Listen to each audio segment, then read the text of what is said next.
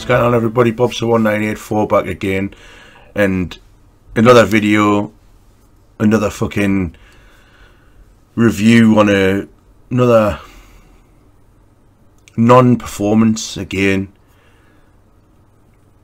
Newcastle have been beaten 1-0 away to West Brom, and you know, this one leaves a particularly bad taste in the mouth, to be fair.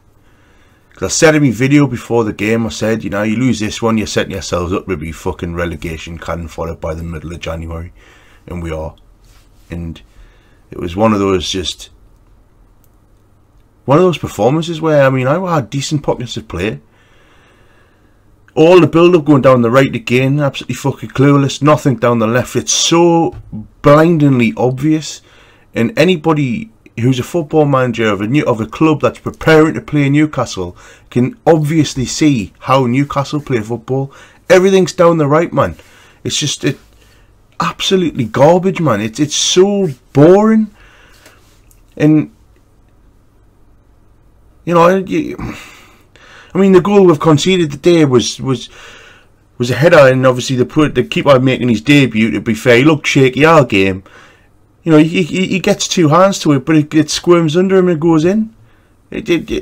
But you're losing games to that. You're losing football games to teams like West Brom, who are going to be where you are at the end of the season. And I mean, look at Stoke. Stoke have beaten fucking Everton 4-3, and I know we played alright against Everton the other day, but what I'm trying to say is, how can other teams score goals against these teams and Newcastle can't? Because what's blindingly obvious is, there's not enough creativity going forward in that team. I said before the game, I thought Perez and Mitrovic, you know, Wijnaldum, they all needed big games. And we didn't get a big game from any of them. Sissoko, quiet, does the same thing all the time.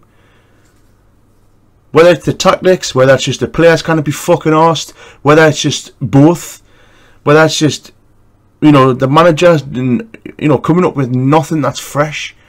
You know, Tony Pulis sends his team out to watch that game yesterday from Boxing Day against Everton and says, right, everything's down the right, make sure you cut them off. If you do that, Newcastle United are fucked.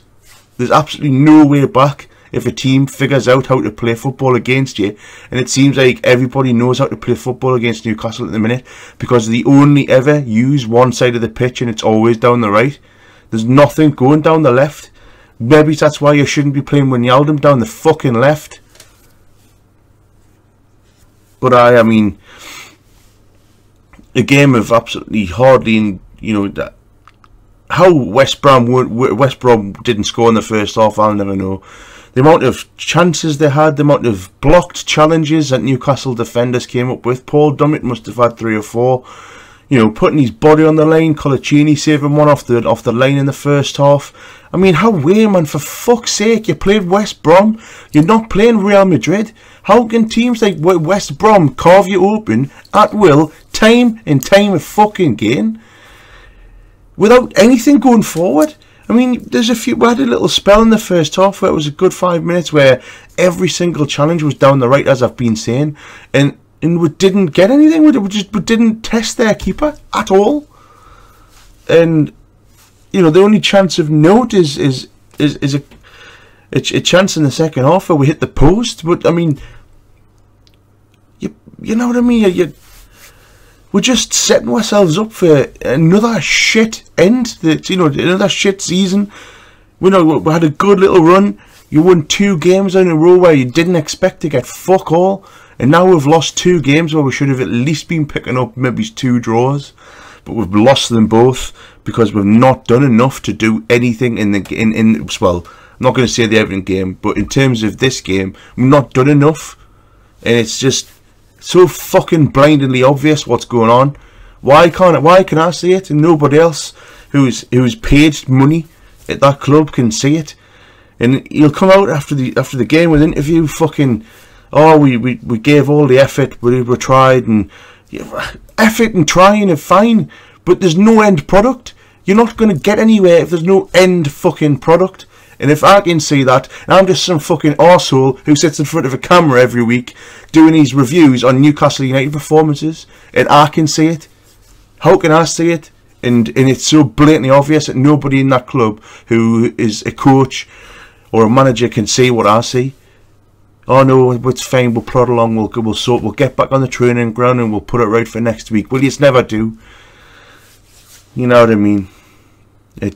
Now we're firmly entrenched in the relegation battle. We'll play Arsenal away next, and we'll get fucking humped off them. Probably Man United will have a new manager by the time they come to St James's, and we'll get absolutely fucking humped by them as well. I mean, I can't even pick a man in the match. I can't. And can you? If you can, leave a comment. You know, what do you think's going to happen? As far as I'm concerned, we're a fucking shit creek, and we're going to fucking paddle. Never mind. Anyway, I can't really say any more. I've had enough. And that's, you know, 2 games. So, well, today especially, a chance where we could, you know, get a win and get out of that fucking relegation zone before we play these next 2 games. And it's gone. And it's just, it pains us to sit here and say that we're in fucking shit. Anyway, if you like the video, leave a like. Please subscribe, obviously, for the future. Hopefully you'll be fucking happier videos than this. And I'll see you all later.